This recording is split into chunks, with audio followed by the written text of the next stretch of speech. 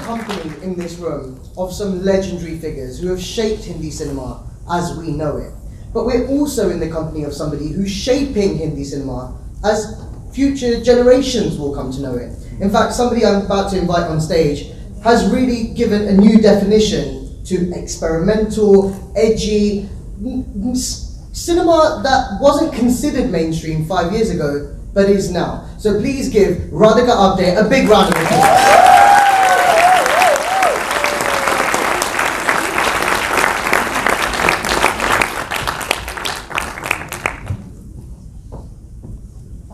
Thank you.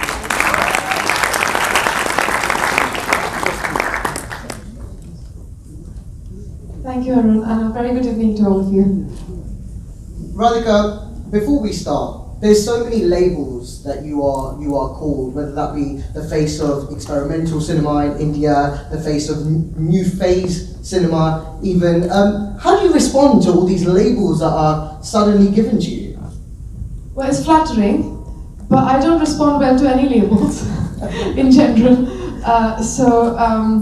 I mean, these are very, very good labels, but sometimes what happens is you actually look back and see what you've done so far, which is not a lot, and then you feel that that's probably not even true, and there's a lot more to do, so, yeah.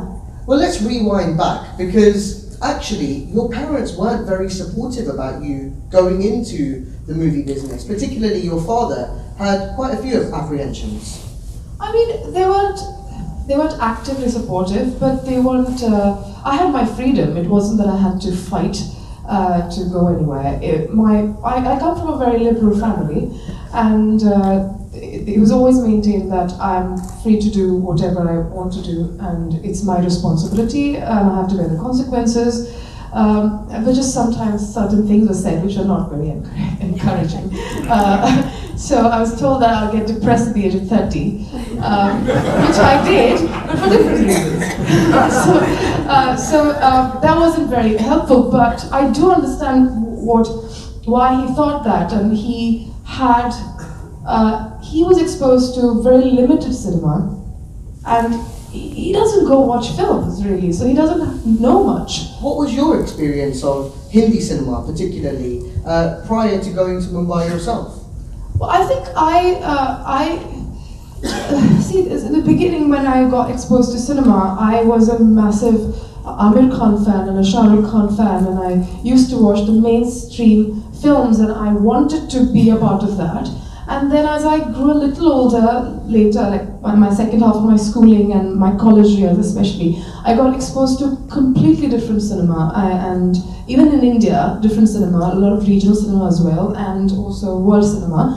And I realized that I wanted to do that. And so it's literally like how, and then I've reached a place where I see merits in both.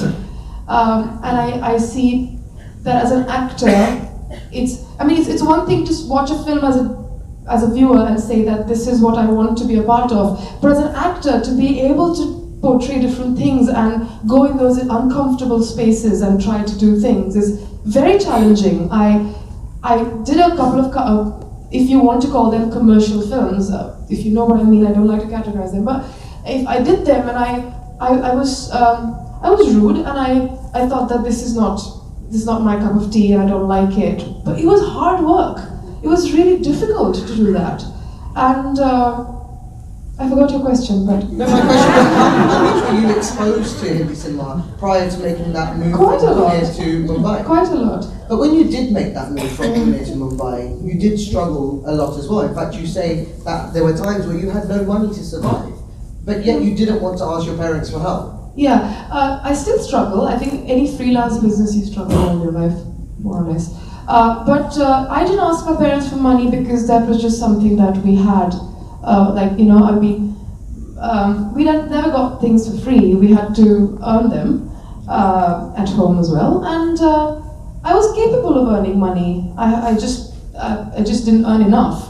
But I was trying to find ways of earning money, and I thought that you try harder, and then if you really can't make it, fine, you'll ask them. But I made it.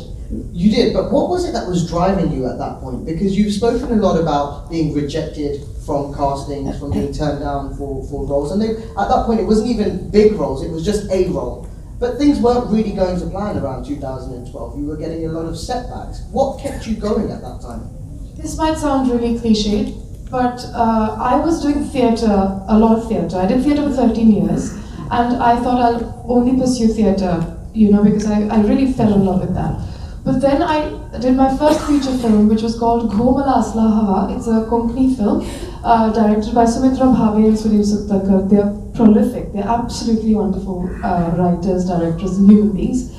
And I remember there was a scene where my character, who's a 18-year-old girl in Konkan, and she is in a conflict in her life, and this guy comes who fixes speakers, and they're having a conversation. She's giving him tea, coming back and going to him and having a conversation. She's falling in love with the man. And the scene was shot in one shot. And I remember doing that scene, and instead of falling in love with that man, I was falling in love with the camera, which was accompanying me throughout. And it was such a comfort. Like, I felt so comfortable that the camera came everywhere I went, and instead of feeling intimidated, I felt like, oh my God, if this is there, I can just be vulnerable, actually.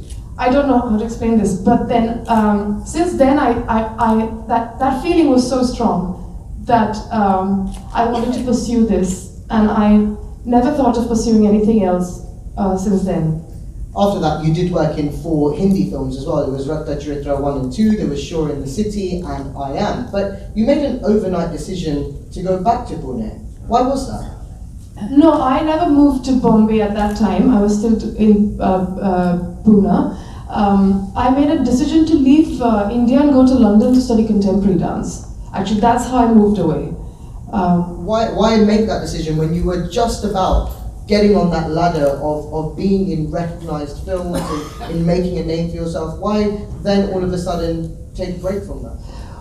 I was very confused at that time. These films happened because of theatre. I was doing theatre and somebody called me for an audition. And to be honest, I didn't even have the script. They didn't give me the script to read. So I had no idea what I was doing, but they were paying me enough to for me to buy a ticket to Zanzibar Music Festival where I wanted to go. So that's why I did it. I was not sure what I wanted to do. I was a Kathak dancer. And I had just recently been introduced to contemporary dance, and I thought it was fascinating. I have learned quite a few other dance forms, but contemporary dance, Laban especially, I just thought that it changed the way I looked at space around me. And there were corners around me in my sphere or my cube that I was completely unaware of. It blew my mind, and I wanted to go study that. It's just that I was so insecure to leave what I had to actually do that, because I thought, if I have to go now. I can't go later on. It's best to go now. But I was too insecure, and then one day I met a friend of mine who studied at Trinity Laban here. And we went dancing in a club, and I was just watching her, and I was like, I have to do it. It's a really strange thing. You saw somebody dancing in a club, and your friend dancing in a club, and you decided you're going to join the dance school here. Yeah, I just needed a trigger point, and it happened. All your decisions are spontaneous as that? Yeah, I know, that's my problem. It's working so far. It's working so far. Yeah. What did London teach you professionally and personally? I mean, you talked about discovering these new spaces in your area, in your sphere, through learning contemporary dance, but professionally and personally, how did it enhance you when you went back to India? I think 3 things that were very important to me that London taught me. One was that nobody else in the world takes English that seriously. And it was really very helpful. I come from a Marathi medium school. My father believed that that entire education should be done in your mother tongue. And I didn't speak a word of English till I went to college, and I really struggled, and I had a massive complex. And that sort of also stopped me from going to Bombay, where I didn't speak Hindi or English, and I was not very good at languages. And it was only when I came to London I realized that not everybody else is bothered. The English is really bad, and it's fine. Your English is probably better than mine and most people in this room. I don't really care. I don't try to do it work, but it was a very big learning for me, from where I came from and my own issues in life. The other two things were that I was introduced to Bollywood, and for me it was this ultimate thing. I wanted something, but when I met a lot of people who had left so many things behind and really taken big risks, and they had higher stakes, and they had come here to pursue their passion, and they didn't exactly have something massive planned ahead of them, but it was just, honestly, just pursuing that. That for me was an eye-opener, and I feel that it's very easy to get carried away by something and just be in a bubble, but to see actually what we... And London is a place where every evening you can go out and watch something incredible, which doesn't really happen in Bombay. So all these things were very, very interesting, and I do come from Pune, which was a small town in a way, when I lived there, and this did open a lot of things for me, but I also valued certain things about my life a lot. So all these things, I think. But it was actually your partner at the time who convinced you to give Mumbai another chance, because if I'm correct, you weren't planning on going back to Hindi cinema at that point, were you? No, I was. You were. But the first time I moved to Bombay, I had a bit of a difficult experience. I didn't know where to start, what to do, and I was a bit of a weakling probably. But I didn't want to come back to Bombay, so I was doing everything from Pune, and he convinced me that you can go and try again. I lived there for 7 months, and it didn't work out for me. But then I went back, and now it's home. Amazing. You know, that journey from then to now seems like a bit of a whirlwind for your audiences, because we've just seen you go from strength to strength. But how were things really playing out at that time? Badlapur was the first role in Hindi cinema where I really noticed you on screen. I noticed you, I saw you had a great screen presence, you fit this ensemble very well as well. How did you get that role in Badlapur? By auditioning. As simple as that, because it's not like when people say, oh, I was approached for this role. That wasn't happening. I just auditioned and I got the part. But it did work wonders for you. It did work for me a lot, yes. I became really good friends with Sriram, who I love. I was noticed. It changed a lot of things for me because I had done show in the city, Rakta Charitra, and I was completely typecast as somebody who cannot wear anything else but sari. I used to go and meet people like this, and they used to be like, but we need to do a look test. So I was like, fine, I understand, it's fine, it's what they need, but it took me a while to get out of that mold. You know, having had that creative liberation when you came to London for a year, having experienced, like you said, the variety of arts and performances, why go back to Hindi cinema? Why have to deal with those same egos, those same issues, the same casting problems that you were facing before? You said that London opened you to a new world, but what was still so enticing about Hindi cinema? Well, there are egos here as well. There are egos everywhere. Not that way. I mean, it opened up because there are different art forms that I was exposed to here. Like my husband, he does contemporary improvised music, and I had never heard that music. I remember he invited me for a concert, and I YouTubed him, which is such a bad thing to do. And I heard that and I was like, what is this? It's atonal, I can't make, what is this? Why would you play that? It's like, And, but I still went because I obviously developed a liking for him. And when I went there, I remember I was at the edge of my seat and I came out telling him that I've never experienced something like this before. It was atonal, it was improvised, but it gave, like I was imagining things, like I was drawn in another world, all these things, and that passion. You get nothing out of that monetarily or recognition, but you do that for that passion, and I wasn't exposed to that. That doesn't mean it's not in India, it's there, obviously. It's just that it happened to me here, that's all. That's all. So of course I was going to go back, and I wanted to do that. How did you bite your tongue though? Because what I want to know is, you are somebody who has on several occasions stood up against misogyny in India. You've voiced your opinions about pay parity in the industry and several other issues that affect women in the film industry. How did you bite your tongue against the misogyny in the industry when, you know, for example, you were rejected from a role for being, in inverted commas, too fat, which you're definitely not, but that's what the reason was given to you? You know something, very honestly, it did hurt me at that time, not because they called me fat or anything, it's just because I had 2 months to lose weight, and I was going on a holiday, and I would have lost weight. That was it. That's what hurt me. But, I mean, you know, if you're a director, what you have in mind and what it is that you're looking for is not for me to judge, really. So, if it was there was a reason, because it's out of context, and maybe there was a reason why the lead actor needed to be a certain weight or something. So was that ever explained to you? Not really. But so that's why I'm saying that this is completely out of context, and it's I would like to be a bit careful about that. I just feel that the pressure that people have to have a certain figure is something that I'm not. I don't feel I'm against that. And now that's happening. Because you need to be represented. You cannot be. You can't have a single dimension like whatever that the figure to be playing the lead part in a film.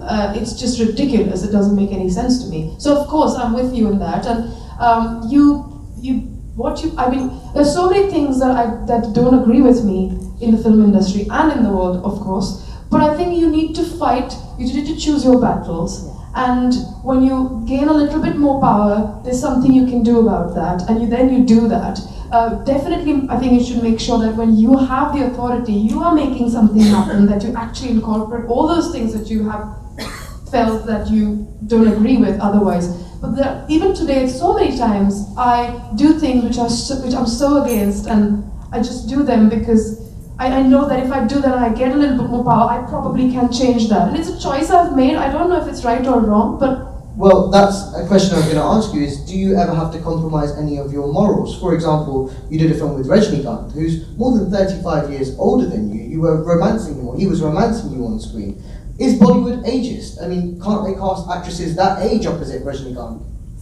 I think not just Bollywood, but film industries in India are ageist to a point where you do have 60-year-old men, and they do romance with 18-year-olds all the time, or 20-something-year-olds all the time, and you do not see it reversed. So of course I think. Is that something that challenged your morals at the time when you were doing that? Yeah, it did. I mean, but I'm a huge Rajnikant fan. That doesn't mean that it didn't. Of course it did. And like that, there are so many other things, like you said, pay parity on many levels. So many things I don't agree with absolutely. But if I stop myself from working, if I know that the lead actor is getting more money than me, again, I have a different point of view on that. If you ever want to entertain that, but I would love to hear it. So this is about men getting more money. Please tell us. No, I think it's. See, if a Salman Khan's going to bring 200 crores, and I'm going to bring not even one, then he is going to get more money paid. You know what I mean? It's not a blanket rule, but I think that will take time to change, and we are trying to change that. And it has to be vice versa. Society has to change, and we have to say we are part of the society. Can't exclude ourselves. But I think what is the problem here is, suppose there's a lead actor, and for example, the parents of the lead actor, Ma or Bap, dad and father and mother, they're two equally talented, well-known actors. They're working as hard and are required for the same number of days, but they will not be paid the same amount of money. So if the 99% of your cast, which is not actually affecting your box office, is not paid equally, so I think that's a bigger concern for me. I think, but anyway, so I do things which I don't agree with. And I hope that I can contribute to a change eventually. So really, you were doing those things you didn't agree with, so that hopefully you would get to a point where you have a certain level of influence, where you can be a decision maker, where you can be a revolutionary, which is what we're celebrating here at the UK Asian Film Festival. So what are the causes that you want to champion in the Indian film industry? I'm talking pan-India here, because you do work in regional cinema as well. There's so many, I guess, representation for women in not just, of course, not as actors, but every field. Then representation for languages and people from every part of the country. Subjects, I think having the freedom the creative freedom to explore different subjects. Pay parity, definitely. Then we must talk about Me Too, having a safe environment for every gender. to work. All these things, I think. Do you feel like it's a safer environment than it was 5 years ago when you were starting out? I think so. Do you think the Me Too movement in India since September last year has made any impact on the way women are treated on set? I hope so, and I think so. I mean, very honestly speaking, I have never experienced this in the last 5 years. So it's difficult to say whether within that 1 year have things changed on set. But I think so, definitely. People will think twice before doing anything, and people also are aware that this is wrong, and that they can actually stand up for themselves, and actually there will be people who will support and listen to you, and this needs to be spoken about. So these things are definitely, this has definitely helped. I think that things will change. I really hope so. Going back to around 2015 and when Badla were released, there was an emerging market at the same time, which was the digital space. There were streaming services who are now looking at India to try and capitalize and really take advantage of that huge market. Do you remember the first time you were approached to star in something that was being made for the digital world? Because now you're the queen of it, Radhika. Whether you'd like to admit it or not, you're the unofficial poster girl for Netflix in India. They make memes about you, they post loads of stories about you, you star in 3 very well-known original products from Netflix, Love Story, Sacred Games and Ghoul. Do you remember when you were first approached to collaborate with them? Actually, Ghoul and Love Stories was not really, when you can see, the ideas were conceived and we shot the films wasn't really with Netflix, so I mean, I have no feelings for that. But I'm glad that it actually streamed on Netflix because the reach was amazing. The number of people saw it was amazing, and I don't think that the equal number of people would have seen it if it were to release on screens. I'm talking about Ghoul. And also, it was an audience from across the world, not just India. So I think that's really great. The first time I was approached was for a show called Casting Couch. It was a funny show. It's really funny if you speak Marathi. But my friends started this channel called Bhadi Pav, which was the first in Marathi digital channel. And there's a round of applause up there for that. It's a great show. It's a really funny show. And that experience was yeah. good enough for you to want to continue in the digital world? There's no difference in experience. You know, you say that, but where we sit as audience members, there is a clear distinction in what we're given on digital platforms like Netflix and Amazon Prime and what we are given in cinemas. For example, Shabana Azmiji was speaking about Zoya a moment ago. Made in Heaven, which is a new show she's done for Amazon Prime, is far superior to a lot of the content we're seeing on the big screen. So, did you feel creatively liberated when you were working with Netflix on Sacred Games? I understand what you're saying, and I do understand that maybe that content is difficult to make in film with the whole other reasons, we all know why. But that doesn't make it superior necessarily. A simple story told in a film can be equally great in quality, and which is why I'm saying that the satisfaction can be the same. And when I say it's not different, what I mean is the actual filming process. I'm given a character and I'm supposed to portray it, and I'm putting the same amount of effort. So whether it's going to be screened on a film or digitally showcased, it's not something that I have in my mind all the time when I'm filming for it. You know what I mean? That's what I mean. So I've never really thought about platforms. When I did a short film and that became quite a success, they asked me, "Are you not afraid to do short films?" So why would I be? I mean, it doesn't matter if it's good content. If something excites you, do it. I don't think about the platform. Let's talk about Padman, which was a huge commercial success last February when it released. And this was a film, the first mainstream Hindi film to talk about menstrual health. Were you at all apprehensive about how, firstly, mainstream audiences would react to it, and secondly, whether Bollywood would trivialize the subject? No, Bollywood was making it. Bollywood was making it, but there's always a worry that Bollywood dumbs down subjects for a certain audience. Yeah, I mean, I actually thought that the setup was perfect. Perfect as in I think Balki had immense clarity on what he wants to do and why he wants to do it. And I think what he chose in order to do what he wanted to do was perfect. he wanted this subject to be discussed. He wanted families to come together and watch a film on menstruation, and he wanted the people to be aware of the fact that people aren't using pads and why they should be used and why this subject should be talked openly. He achieved that.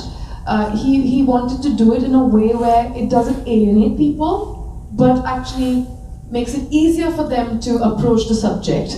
He did that. And he wanted somebody to represent that topic or that film who people relate to on screen the most. And he did that. So I think it all was absolutely perfect for what he was trying to achieve.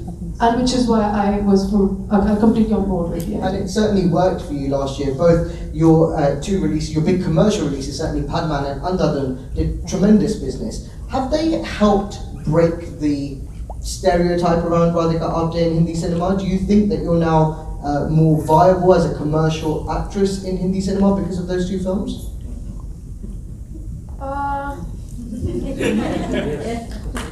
Yes. Maybe, but I mean, definitely better than what I was 4 years ago. But I don't know yet, actually. But I don't think as much it has changed as much as, I'm sorry, I'm being very frank. But I please be frank. Really don't think it's changed as much as I would have liked it to have changed. Why is that? I'm figuring it out. But I don't know why, because I don't know, but it still takes convincing people that I can play a more urban part or a more glamorous part. And then when I'm trying to convince people of that, then I actually ask myself, do I want to work with people who I have to convince? But yeah, so I'm not sure it's changed as much, but it will change. I'm sure I'll make it change. You know, the past decade has been incredible for your success. Your journey has been really, really interesting. And strangely enough, it's your first role that you ever did that you still consider to be your best and your favourite. Yeah. Why is that? I mean, you've done so much work over the past decade. What was it that was so special about that one? I forgot about my gender completely in that film. I think that's what is so special about that film. I was very innocent. I do feel that there's so many things we speak about at the moment about women and empowerment, and it's so crucial. And I want to be a part of everything, and I want to be a part of that change and fight for everything. But that was one film where it was assumed, the equality was assumed, and that's why there was this amazing innocence to that film and that character.